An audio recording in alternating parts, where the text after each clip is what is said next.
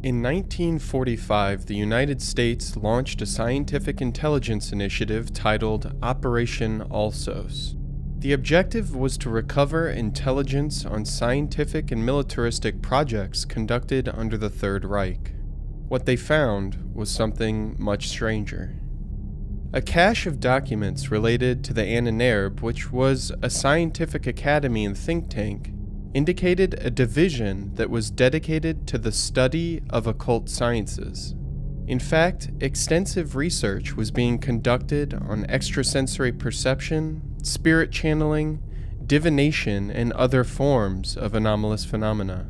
The paranormal was being scientifically explored, but for what purpose is unclear. After uncovering these documents, the U.S. began its own investigations into altered consciousness and the supernatural, and they continued for decades. Some of these projects, like MKUltra, have been widely reported on. However, some have received little to no exposure since declassification. One report, titled Analysis and Assessment of Gateway Process, went largely unexamined until recently.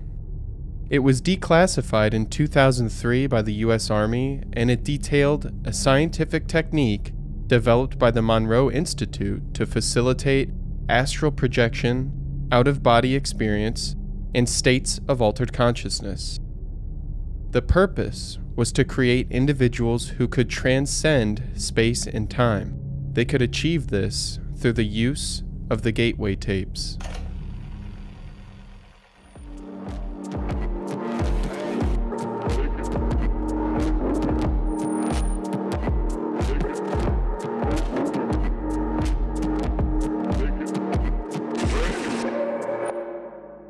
Robert Monroe was a radio broadcasting executive in the early 1950s. He formed RAM Enterprises, which was a corporation that produced network radio programs. However, Monroe was interested in exploring how sound frequencies can impact the human mind. He was obsessed with discovering methods of hypnopedia, which means learning via audio while asleep. Monroe experimented with frequencies to enhance memory and learning for years. However, in 1958, he got more than he bargained for. During one of his experiments, he experienced paralysis, bodily vibrations, and bright lights, until he seemingly exited his body, floating somewhere near the ceiling. This experience was later publicized in articles and books, and it helped popularize the term out-of-body experience, or OBE. He was frightened, but also intrigued, and he began to pursue this experience, describing it as proof of the spiritual world. As RAM Enterprises grew beyond radio production, they rebranded as Monroe Industries, and they developed a research division named the Monroe Institute. There, they studied the impact of sound frequencies and patterns on human consciousness. Monroe discovered that the human brain was subject to a frequency-following response, which means brainwaves would naturally adapt to mimic the audio frequencies played to it. However, many known brainwave patterns like beta, theta, and delta occur at frequencies that are inaudible to the human ear. To circumvent this limitation, Monroe would play different frequencies to the left and right ears, which would create a beat frequency. A beat frequency is simply the difference between the two played frequencies. For example, if a 210 Hz frequency is played in one ear and 220 Hz frequency is played in the other ear, it would generate a beat frequency of 10 Hz, evoking physiological and mental states that are related to those brainwave frequencies. This process would synchronize the amplitude and frequency of brainwaves between both hemispheres. This synchronization is called Hemi-Sync, and it rarely occurs in natural circumstances. Monroe claimed that the gateway process could lead to prolonged states of Hemi-Sync, and he could stimulate states of consciousness by forcing the brain to emulate frequencies. By evoking delta brainwaves in the 1 to 4 Hz range, he could elicit states of meditation or relaxation. Early research at the Monroe Institute suggested that the gateway process had many practical applications: stress relief, pain anesthetic, accelerated learning, and more. However, it would only later be applied in an attempt to create psychic soldiers under the guidance of the U.S. Army. In 1983, Lieutenant Colonel Wayne M. McDonnell submitted a classified report titled An Analysis and Assessment of Gateway Process. He was tasked with exploring astral projection and out-of-body experiences and how the gateway process might be used to train soldiers for intelligence-gathering purposes.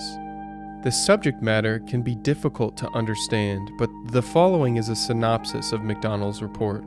Aware that his investigation was skirting the supernatural, McDonnell sought to ground his analysis in scientific study.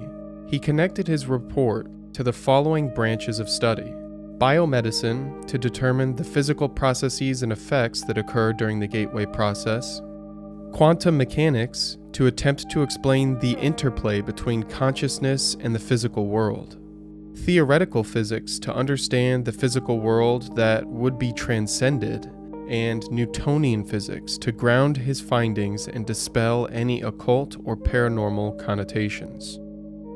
The gateway process was described as a training system, quote, designed to bring enhanced strength, focus, and coherence to the amplitude and frequency of brainwave output between the left and right hemispheres, so as to alter consciousness, moving it outside the physical sphere so as to ultimately escape even the restrictions of time and space. To understand how human consciousness could escape the physical body, McDonnell asserted that the world is a hologram, a theory which is shared by even current-day physicists.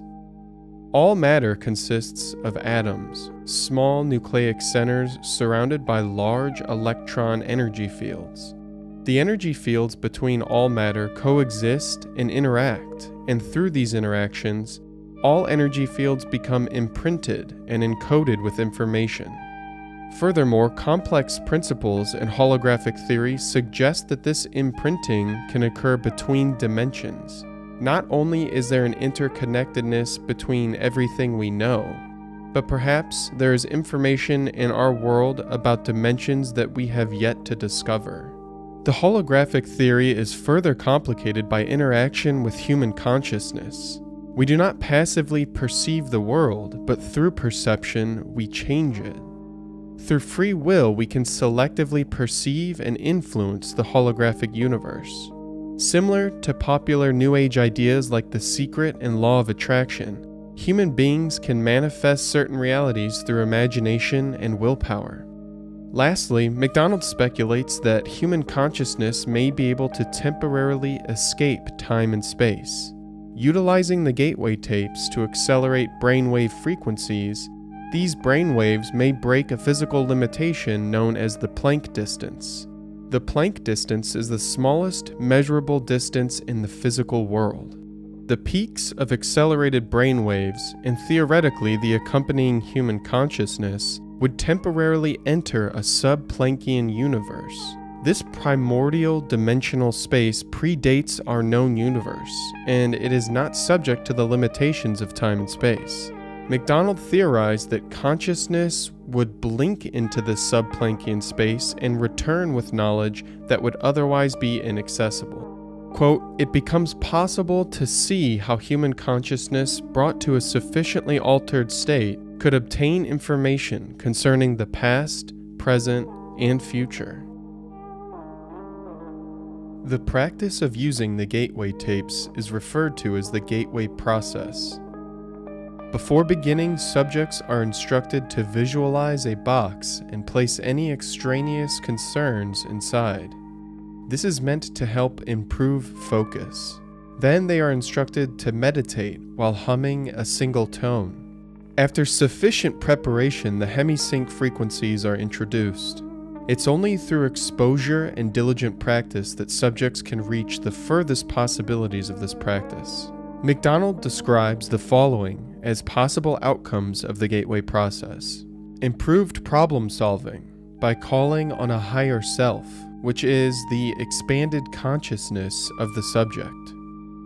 Patterning, projecting the will into the universal hologram in an attempt to manifest a new reality. Color breathing and energy bar tool techniques are meant to simulate healing effects on the body through the use of visualization. Out-of-body experiences allow individuals to exit their bodies and explore the physical world and beyond. This aspect of the gateway process is what McDonald finds to have the most potential for use in intelligence operations, as it would allow for instantaneous information gathering. However, he notes that the process seems to garble or distort information being gathered, limiting its efficacy. The analysis of gateway process is a deep exploration into something seemingly supernatural. Remote viewing and out-of-body experiences would revolutionize information gathering. If individuals could be quickly trained and results could be dependably replicated, the gateway process would be an invaluable tool to intelligence and military agencies. However, the practical applications seem to be an afterthought for McDonald. Instead, the document spends more time establishing a grand theory to explain how out-of-body experiences might be possible. The holographic world, the influence of will and our conscious minds, escaping into a sub-Planckian universe outside space and time, all through the simple act of meditation, aided by uniquely paired sound frequencies. There is one more odd detail remaining about this document. Page 25 of the report is mysteriously missing. The implication is that this page explored the practical applications in greater depth. However, it has not been included in the declassified release. A petition exists for the public's access, but the CIA has released a statement that they never received this page either. One theory is that McDonald omitted this page to drive individuals to explore the gateway process on their own. If you're one of the intrepid souls looking to put McDonald's theories to the test, links to the Monroe Institute and gateway tapes are included in the description below. For those of you who plan to remain in this dimension, please share your thoughts in the comments below. Was the 25th page removed as part of a cover-up? You tell me. Thanks for watching.